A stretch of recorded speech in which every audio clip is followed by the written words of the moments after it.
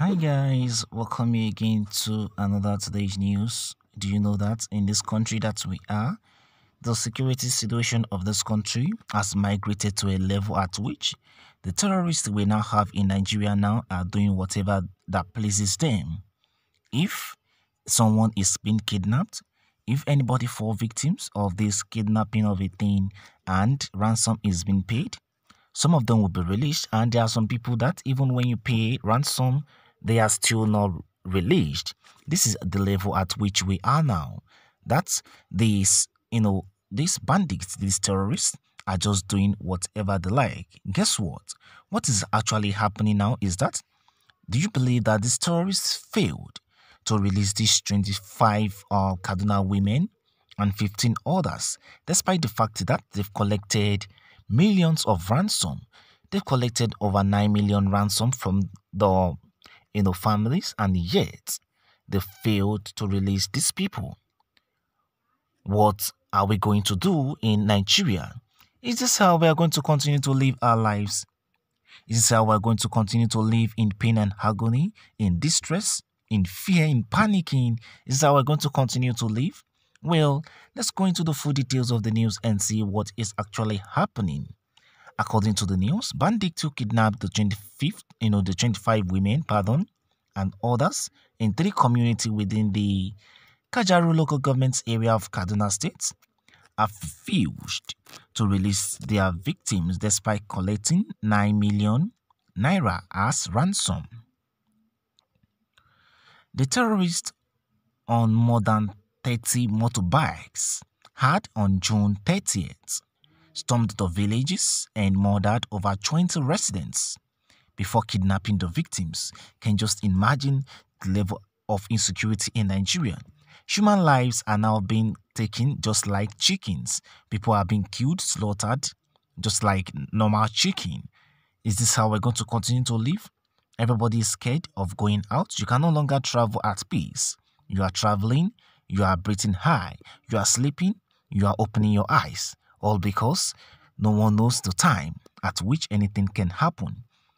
Before these people were kidnapped, 20 of them were already killed.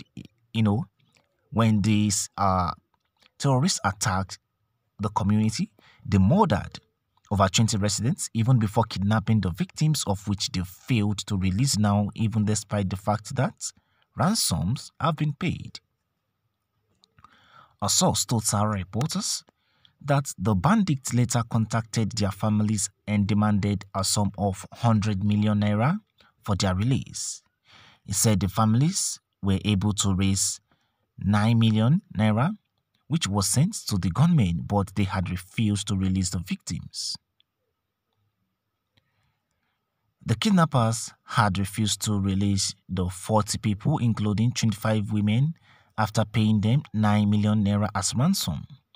The source said, in recent months, Kaduna had witnessed a spate of violence attack, which has led to the killing and adoption of residents. On March 28, a Kaduna-born train was attacked by gunmen, which led to the death of 8 people. Many persons were also kidnapped. Some of the adopted people have regained their freedom, while others are still being held captive by the terrorists. This after the train attack, 11 soldiers were killed in an attack by gunmen on a military base in the Benegwari local government area of the state. Can you just imagine all these things happening? After you have killed, then you kidnap. Series of things are happening, most especially in the northern states, and yet we have a president who is a northerner.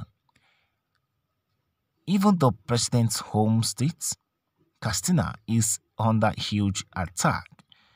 There is fear everywhere. There is panicking everywhere.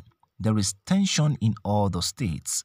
Everyone is scared. Even the most peaceful states, as we speak now in Nigeria, is still under fear, because you cannot say because you are, a bit secured and start moving anyhow.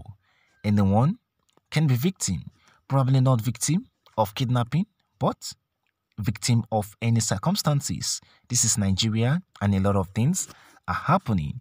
Even other countries are, you know, issuing warnings to their residents or their citizens who are in Africa, most especially those in Nigeria, on where to go and where not to go, on how to travel here and there.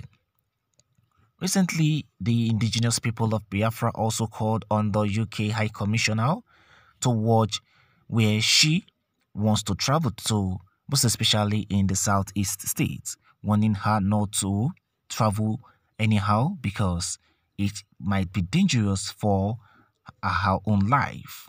What is your thought to this?